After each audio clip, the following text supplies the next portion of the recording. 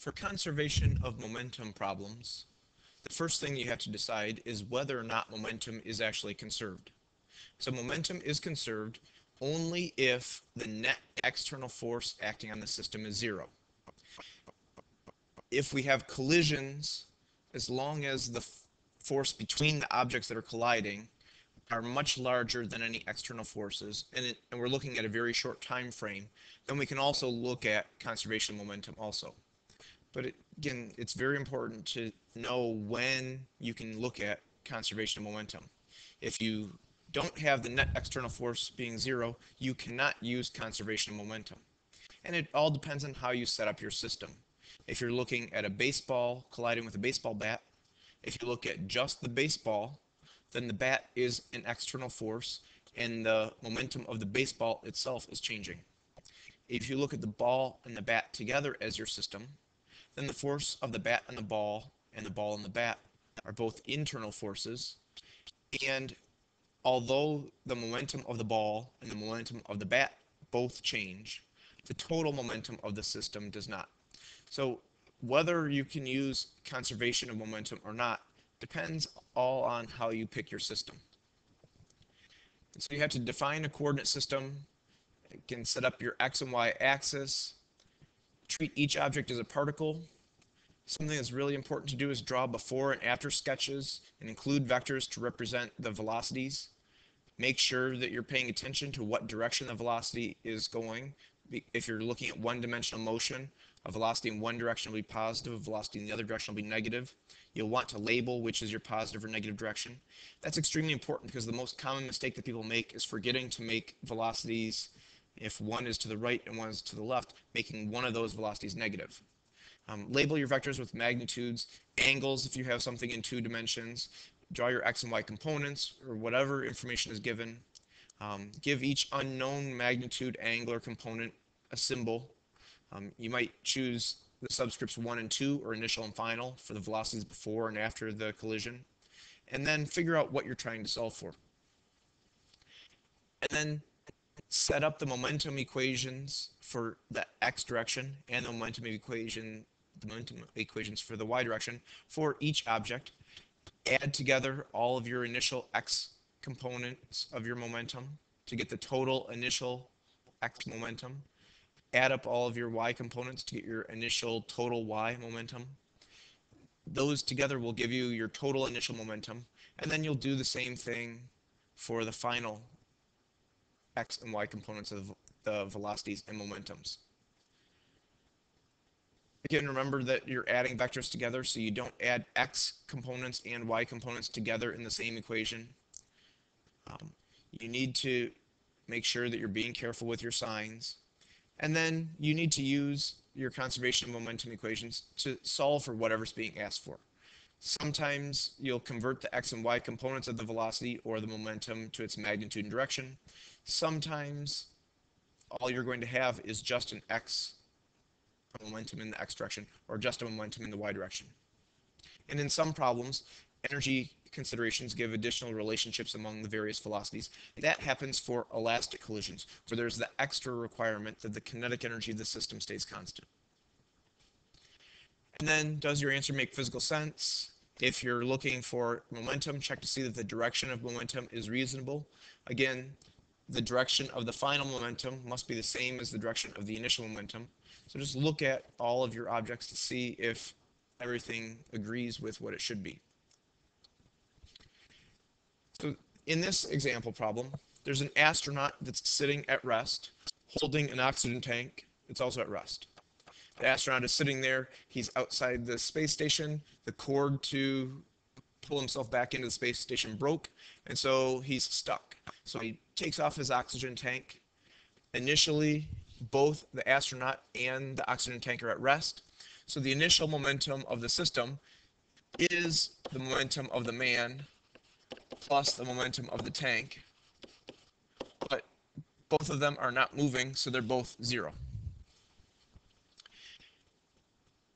And so he throws the tank away from him, and this causes him to move back in the opposite direction. Again, This comes from Newton's third law. If he pushes on the oxygen tank to the right, then the oxygen tank pushes back on him to the left, sends him backwards. And so the final momentum of the system is his mass, 80 kilograms, times his velocity, plus the mass of the oxygen tank, 10 kilograms, times its velocity of 2 meters per second.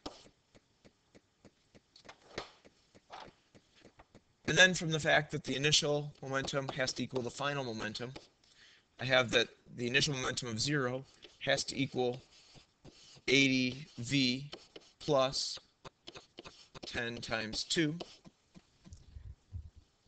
Or you get that the velocity of the astronaut is negative 20 over 80, or negative 0.25 meters per second. Now, in setting this up, even though I knew that the velocity of the astronaut was to the left, I could have gone through and I could have made that velocity negative. If I set it up, if I just make that velocity positive, if it's supposed to be negative, it will work out to be negative in the algebra. So from this, I could have said that since I know that the initial momentum is 0, I could have set the momentum of the oxygen tank equal to the momentum of the astronaut, because I know that they're going to be equal, one's to the right, one's to the left. When I subtract the 1 over, I'm going to just have those two momentum vectors equal to each other. And I could have solved for it and just gotten 0.25 meters per second and just known that it was to the left. But again, setting it up this way, if I let my variable v be positive, if it's supposed to be negative, it does work out to be negative in the end. And again, we looked at this problem in class. We had the 0.05 kilogram arrow fired at 30 meters per second, and we had the melon sitting on the man's head. And so it was a bald man with his head polished, so that way there was no friction. So it was completely frictionless. That way we don't have any net external forces as the arrow is ripping through the melon. The only net force we have on the system, or the net force we have in the system, is 0. We have the arrow on the melon and the melon on the arrow, but those are both internal forces. So if I look at the initial momentum of the arrow, which is 1.5 kilogram meters per second, plus the initial momentum of the melon, which is 0, then that's going to have to equal the final momentum of the melon plus the final momentum of the arrow. And if I set my initial momentum equal to my final momentum, I can go through and solve for the unknown velocity of the melon. So again, we set the initial momentum of 1.5 equal to the momentum of the arrow afterwards. 0.05 times 18 was 0.9, plus the momentum of the melon, which was 2 kilograms times v. So solving for the unknown velocity of the melon, we got 0.3 meters per second. It doesn't go flying off the man's head, but it's definitely going to fall off of his head. So again, whether you have two objects that stick together, or whether you have one object moving and it bounces off and the other object bounces off the other way, or whether you know that one of the velocities is 0, somehow in all these problems, we've been given one of the velocities after the collision, and we're looking for the other one. We'll see that this is different when we get to elastic collisions. For elastic collisions, they don't give us this extra piece of information. Here we had the extra information that the arrow was moving at 18 meters per second after the collision. For elastic collisions, there was a little bit less that they gave us, and we use an extra requirement.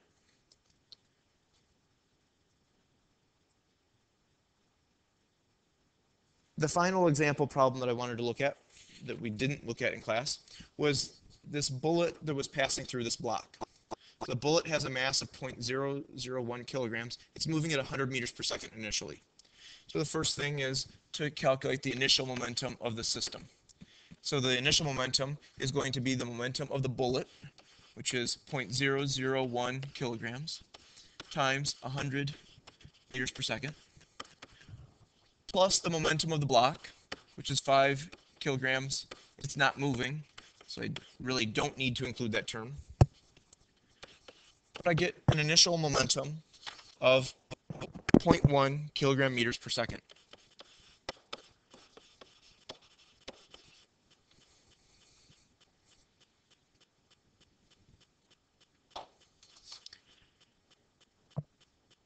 And then after this collision, I have that the final momentum is going to be the momentum of the bullet,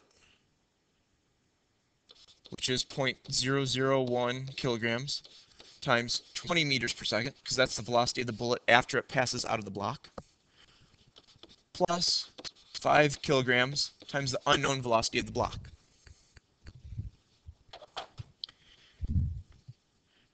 And so since the initial momentum equals the final momentum, I have that 0.1 is going to equal 0.001 times 20 is 0.02 plus 5v. As I solve that for the velocity of the block after the bullet passes through, I get that the block is moving pretty slowly. It's moving at 0.016 meters per second. Again, this is a fairly massive block. It's a pretty light bullet. We would get a larger velocity if the block was made of styrofoam, so it was a lot lighter, or if the bullet was much more massive. But so again, after this, we have that the block is moving to the right at 0.016 meters per second.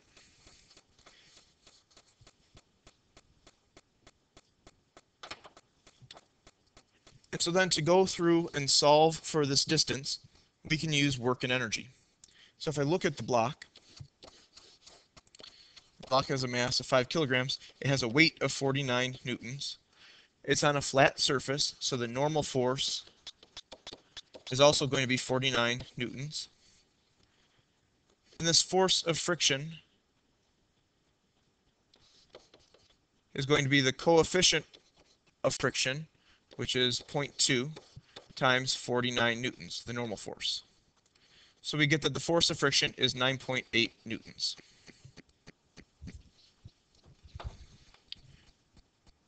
And so we're going to solve for this using work and energy. It's also possible that you could find the acceleration of the block, use that acceleration with kinematics to find the distance that it slides. I think it's a little bit easier to solve for this distance using work and energy.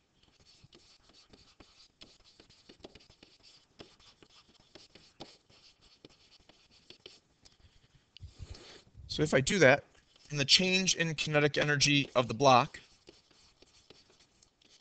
is its final kinetic energy minus its initial kinetic energy. Again, this initial kinetic energy is the kinetic energy that it has after the bullet has ripped through.